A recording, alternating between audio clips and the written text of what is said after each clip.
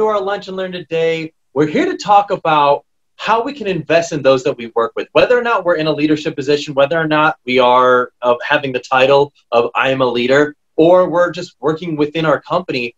This is about how we can invest with those that we work with and really why that is so important. Why should we even consider that? Why is that something that should be on the top of our minds? I've got an incredible guest with us today, Lewis Carter. Lewis is an executive coach and strategic advisor to Fortune 500 companies and the likes of the Pentagon and the U.S. Department of Justice. He helps leaders produce their best results. He is the CEO of the Best Practice Institute, author of In Great Company, and has a podcast on executive coaching and leadership and development. Lewis, thanks for being here. Garrett, thanks for having me. Cool. So I would love to get started. How did you get into this work? I know that you're motivated about just why people connect with each other. Why is it so focused about being our best selves when we're around those that we work with? How did you get involved in this type of work? What got you started thinking about why this is important? Well, I came from the investment banking and management consulting world, and it was back in the 90s. And at that time, things weren't that nice. People weren't that nice to each other in the 90s or 80s, really. It was not that you had to be nice in business. It just didn't seem like the right thing for me at that time. And well, I enjoyed it. I did what I needed to do at that time. And at the same time, I found a love of developing leaders and really how it connects to strategy inside of companies and ultimately the bottom line. That's really the key. So I found that I could I could measure the impact of a company and how well it does in the market based upon organizational culture and the decisions that leaders make within it. And we created assessments. I worked with some of the founders of the field back in the 90s, like Warren Bennis, and actually created a model on it, the very first book called Best Practices in Leadership Development, and doing just what you said before, which is deciding how a company should invest in their leaders, from companies like Motorola, General Electric, a large Fortune 500s, Johnson & Johnson, and discovering how much they do invest in leaders and why they invest in leaders. That's so fascinating. That's a very interesting beginning. I know I've got a lot of friends who work in investment banking or have worked in investment banking. And the common theme I think I hear of all of them is the bragging of how many hours they worked that week. Whether we're talking about 80 hours, 90, 100. And it doesn't seem healthy. It never, ever seems to be healthy. No one's ever talking about how much they're enjoying their jobs, but it's more or less almost like who struggled the most that week. And it doesn't seem like a conducive way to build culture or build people up because they're not necessarily the most fond of their businesses. And I mean, I would imagine that it's potentially gotten better since the 80s and 90s, but still this is what I'm hearing from those I'm friends with that are working in investment banking. What I guess I'd love, do you have a specific story of something that happened that just was like the click moment where you're like, whoa, this is not all right. This is where this is where the change needs to happen. If you do, could you share that story? There's a couple of them I could share with you. I do want to say though that the time that I invest in my work in life is similar. The difference that I have in the enjoyment factor and happiness factor though is different. So similar amount of hours, different in happiness factor. So I started my first job out of college at a management consulting firm in Cambridge, Massachusetts, Boston. It's a big company. So it was all Harvard people. I was the only one who wasn't from Harvard. So I worked pretty much all night and for this company to finish a deliverable that they had, and they wanted me to finish. They all left and they went to a party that night. And this is when I started my career, when you're young and you're, ready to go and things are good, They left, they went to a party together, and I was done at like 2:00 in the morning after working, and I went downstairs and to leave, and the door was locked, the alarm was on, and I was without code or key. And I remember vividly where I was, because if I opened it up, the police would have come. Even if I jimmied the lock a little bit. So I called up the owner and said, "Hey, Randy," like say his name, "I'm here. I'm locked in the office. So behind him was this loud music playing. He was totally drunk, and he was with all the rest of the colleagues there. And I said, that was it. I decided I will never work in an environment like that again. They had treated me horribly anyway because I was not included in their Harvard club. I was from another Ivy they hated. They just hated it. So, and they actually took it out on me. I was excluded in their club. It doesn't work out quite that way. I really recommend that people love their CEO first. They have to jive with that CEO. You have to know who that is. You have to want to work for that CEO. You have to want to work with your colleagues. You have to not just love this kind of concept of working. You have to love the company, especially now we're in global dispersed workforces, more remote or hybrid situations now more than ever. We have to really love that company. And I walked into that in Renee's office that next day, and he actually had the door closed. After I walked in, he closed. He said, "Sit there and wait." And I sat there for 2 hours. I went in there and said, "Look, I just waited 2 hours. You've been treating me horribly for the past 4 months. I quit." And I remember how great that felt. That kind of, it's the first time I ever, really told somebody the way I saw it. I called it, right? And I think we all need to do that more when we feel like we just don't belong or we're excluded, or, sometimes there just is not a way in, right?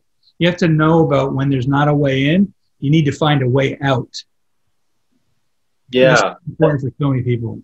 I'd be curious, and not to play devil's advocate, but do you think that they were consciously aware that because you weren't a Harvard person or an Ivy League person that or because you weren't a Harvard person that they specifically singled you out? Do you think that was a conscious decision on their part, or do you think it was unconscious and they just more or less gelled together because it was normal to gel together? What are your thoughts on that? It's a joke, I definitely the Harvard joke versus going to Brown or Columbia, the Shoreline. It's a joke. Whether it's unconscious or not, I don't know. You have to ask them. As a young kid out of college, though, bright-eyed, bushy, it doesn't work. If I'd gone in today, it would have been a different situation altogether with every single one of them. Knowing what I know now, they would not be acting that way. This is back in '96, and now it's 2020, right? And I've amassed a lot of knowledge about working with people, and I would never take that kind of disrespect. And respect is one of my parts of my book, and I talk about how Brigadier General, who I model in this book, Tom Politz, and how he formed respect inside of his Korean augmentee and U.S. soldier unit, and that became the model for the respect part of the book, because without respect, nothing happens. And each and every one of those people today would get far different treatment than the whatever year old I was in 1996 Lou. Lou's different today, very different. Well, I'd be curious, how would you handle a situation like that? If you felt like you were being either discriminated against or singled out in any form or fashion, how do you handle that in a way? Because I would imagine, though, the way that you handled that situation, I bet it felt great in the moment, but potentially was slightly risky, because if you were to list that person as a reference, it would be kind of tough. You'd be like, this guy walked out on me. He said he quit. It might be a difficult circumstance to kind of handle. Yeah, I'd be curious, would you have potentially done it differently now that you've kind of formulated your thoughts around this? Or is there more potentially way to do it with leaving a little more respect while walking out the door? But are there other ways to go about getting people to respect you more in general, or communicate that you'd like to be respected more if you feel like you're being singled out? I think it has a lot to do with gaining an understanding of who you are first, and really, once you have that understanding, reflecting on who you really are and who you want to be, right? So we have something called a positive future vision grid that we have in my book, and it looks at things about ourselves that we don't want to be, right? And things that we want to become. And it probably took me a good amount of time, to realize who I want to be and who I am. And that was not me. It was not me. So I didn't belong inside of a company with other people even. I was an entrepreneur. I was meant to be with other entrepreneurs, other high growth people who thought of growth, people thought of how to become better and more effective, a better leader. That's where I belonged, and that's where I moved to. I didn't belong there, literally didn't belong there. And the way to deal with them would be, first of all, to find those triggers, my triggers, personal triggers that I still have. I still have those triggers in the beginning, and say, these are triggers that I don't work well with. I will not be effectively committed, feeling like I want to be committed to this company once things keep going, because there's no way that this environment is conducive to me. So they were more group. If you look at the system, it was more group specific. So there was groups of people who had one thinking. They called it synchronous thinking. David Kanter's organizational systems theory is synchronous thinking, right? Versus when I moved to this awesome company called Linkage, we were more random and cool, and thought about ways to build businesses, and we had new P&Ls each year, and we innovated neat things. That's more random and open, and I'm more of a random, open individual. So it never would have happened. Never would have happened. I would have run from that situation. I wouldn't even have looked at it or considered that as a possibility for my employment. That's interesting. That's fascinating. I think a lot of people, when they are perhaps younger in their career, or when they are perhaps still figuring themselves out, they try to potentially fit themselves into a box that isn't necessarily them, but they don't actually know what is them. They're going with what is respectable, what is perceptively the right thing to do, and not necessarily the right thing for them. So I totally see where you're going with that. But one thing you talked about earlier that I would love to extrapolate on a little bit more, because I think there's a bigger impact, is you mentioned you really have to like your CEO. And I think that could probably be extrapolated to, you really have to like your manager. I mean, whether they're a mid-level manager or a senior manager or somebody in the C-suite, wherever they're at in the company, you have to really like that person. You have to really respect them, because if you don't, you're not going to stay long. You're not going to jive with them. And that's not going to be conducive to building a stronger bond and having retention, which, by the way, means that if you are a senior leader within your company and you've got people that are managing people that are reporting to you, so maybe there's a layer between you and the people who are actually doing the work, maybe on the ground floor of the company and actually pursuing this work, you have to be able to not only be the person that the people that report to you really like, but also get them to be people that are likable as well. Is that correct? Is that kind of where you're going with that, Louis? As a CEO, I don't think you need to change. And I've had this Sure. talk with CEOs a lot. What I always find is important is that you find your strengths, and there's a lot of noise around your strengths, a lot of noise. And there are little things that you need to look out for that you have to change, little things.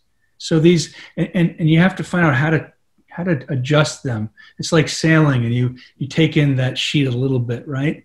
And you look at the strengths, and then you double down, triple down, quadruple down on those strengths, and you win through them. You have success through them. There's nothing like great success to be effective. Nothing. When you're down, people will kick you. They'll kick you when you're down. When you're successful, they'll all come on your ship, everybody. So it's more important that the CEO is themselves, and others who come on are important enough to themselves, right? To be honest, because you come in under false pretenses. You think you're signing on to a different company than who you are. You're not going to stay. So I'm talking to your CEOs now, right? You can find, I'm not telling you to go become the people that you're trying to recruit. I don't recommend it. I recommend you be yourself, and your company become loved. Okay. So if you want to be loved, be yourself. If you are somebody who others see as cantankerous or rude or annoying, well, maybe you are. Okay. And that's okay. There's people who can jive with you like that. There are, in fact, most CEOs have around a 40 to 50% rate of approval. There are 60% of people most of the time who don't like you. Now, if you're great at strategic thinking and you just brought the company into hockey stick growth, and there might be a couple things that you need to change. What's the cost of changing those things versus the benefit? You have to decide that, because if you're constantly bending and being malleable to the needs and wants and demands of your people's psychological safety requirements, you'll never keep sailing. You won't go forward. You go backward. So move forward with small adjustments and stay in your strengths, win, and then others will follow who are the right people to follow you. What about your example before with the investment banking? Like, where did that CEO go wrong? Or rather, maybe are you almost kind of suggesting that it was perhaps a little bit on you to kind of not recognize, okay, this CEO is being himself and he's just not a nice guy. He's just a jerk. Well, that was a consulting firm I worked for. The one before then, I didn't even know the CEO. I was at all. It was the culture at that place. That was a different situation. So there's CEO, then there's culture, right? So, I don't blame it on Randy, who was the CEO at that time. In fact, he had a culture that was very strong for the people he led. It's just I wasn't part of it, right? I was not part of it.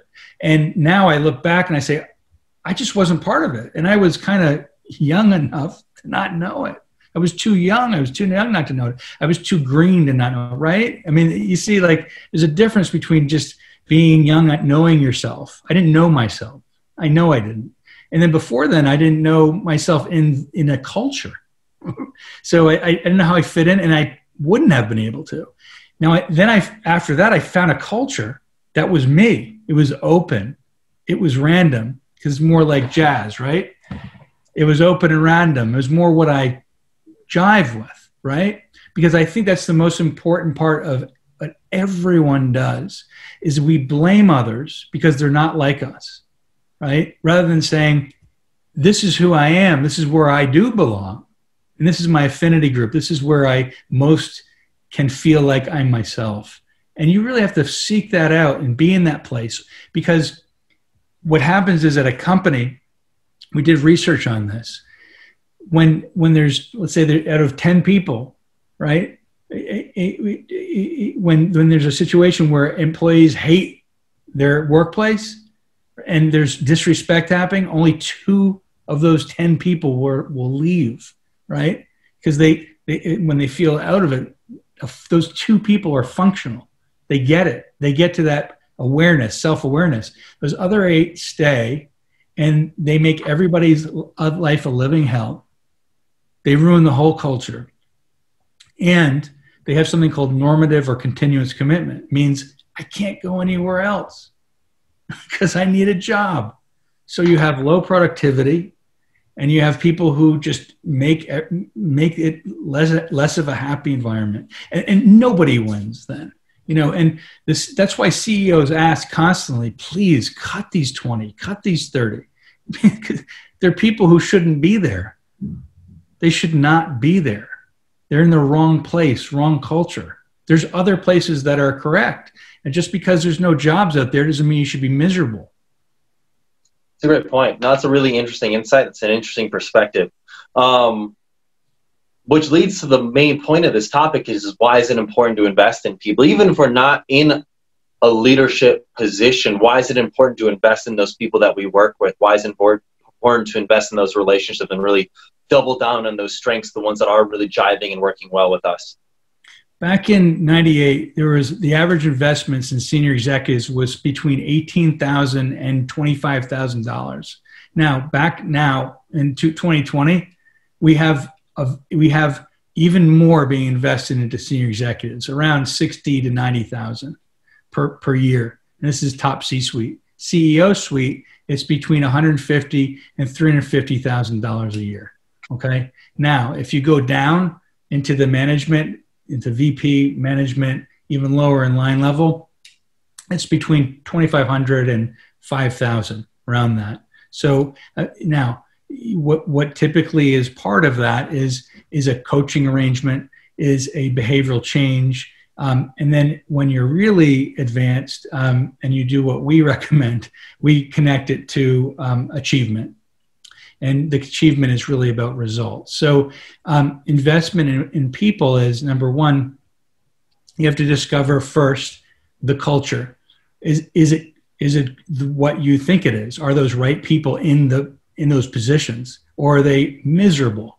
Because we found in some situations, it's a large global manufacturing company, and we looked in MENA, Middle East, North Africa, EMEA, APAC, and in the North America, and we found out that all around the globe, people were leaving on year 2 because they had really low scores and positive vision for the future. So they're feeling really horrible about their life at this company. And when they feel horrible about their life, you have to find who they are, not cut them, discover though where they're moving and what their true selves are. And if they have an agility, are they agile enough to develop and move to a different level? If not, we have to help them to not just find a job, but help them to discover who they truly are. And that's really what this is about, is you have to get to a point where when you develop others, you're helping them develop in their groups, you're developing themselves, develop working with others, and then developing inside the organization. Because every single day, there's really 2 simple things that happen. You want to know the 2 simple things? It's very easy. And everybody makes it really complicated. It's what and how. It's not why. It's what and how. Okay, our why is there. For family or reason that it's a drill company isn't necessarily because they make drill bits. Is to put beautiful pictures of their family up on the wall. For individuals who are inside of a system, though, they need a what and a how. Here's my what. How do you do it? Now let's follow up and see how you do it, right? So this here today, we do a video, and what's going to happen has to be cut up. There has to be things that go in the front that says that has specific information, and has to be brought throughout social media, given to your CEOs, and they have to explore it, connect with it. You have to find the most salient elements. There's a lot to that, right? There's a lot to the how. There's a simple what there, though. What am I doing? Making a video for your CEO members, right? That's what. Go make a video for my CEO members. And now it needs to be the how. So CEOs, when you develop people, what you're really doing is you're giving them a what so they can give you a how. Because you don't want them just being go-doers. You want them to be go-toers. Okay? So when you go to someone, you say, this is what I need. I need this to happen. And they say, yep, I get that. This is how I'm going to do it. And then you say, I see that. I appreciate that. Here's some advice on that. When's that going to happen? 10 days, 20 days. Great. Let's check in. Let's have check-ins, feed forward moments, actionable moments. Right? That's true development. That's true development. Actionable moments where you listen to their hows and you help them to mold their hows, right? Molding how they do it. And your what is there. It's your vision. It's your positive vision for the future. So development is really something that should happen. It shouldn't just happen to somebody. You see? Yeah, no, that makes sense. So what I'd be curious to know is, for those of us that are not necessarily in perhaps a leadership role within our companies, but we're interested in investing time in these relationships, what are some things that we can do to be more intentionally focused about investing that time into building those relationships with those that we work with? Time is precious. We give away energy. We give away our time. It's precious. And we could be doing something else. We could resting our minds. We could be developing our minds, right? We could be reading. We could be preparing for something else, right? It could be, there's numerous things that could happen in our time. So we have to figure out, first of all, number one, CEOs today need, and I know you know this, if you're CEOs out there, I'm talking to you if I'm saying this. I bet you've been outside of your company or had to get or walk away from your company a lot this year. Okay? Had to walk away, go on vacation, take a walk, go play golf, do one of your things that feels good to you. Just get away, because I will bet, and I know you know what I'm talking about here, that at some moment during your day, that you don't or shouldn't be seen because you're angry, you're upset, you're tired, there's some trigger, and you want, when you're on, you're on. It's showtime. And if you go out in front of everybody inside your company and they see you like that, it's not going to work. So I bet, I'm going to guess, the great ones in the audience right now, you know what you're talking about. It's okay to walk away. Give yourself permission. And I know you have. Just make sure that you do it. I don't care what it is. If you hunt, if you water ski, if you need to go golf, you play drums, do what you love. Please find those things that you love, because it detaches you so you can reattach back into the system and be at your very best. That makes sense, and I think that can be beneficial. So, but back to the question of how can we go about investing in our people. So I think when I think you gave great insight. If, let's say, we're at a position where we are just having a rough day, or we're just not on our A game, no matter where we're at in the company, if we're just not at our best selves, take a moment to step away, because that's going to be better for everybody that's around us. But when we are ready, we are mentally in a state that's conducive for investing in our people, time, and building them up, what can we do? I think really the question I'm asking is, sometimes I feel like as professionals, we can go in, as leaders, we can go through our day-to-day of, this is what we need to do. This is what I got on the calendar. This is what needs to get done. Task 1, task 2, this is what's going on.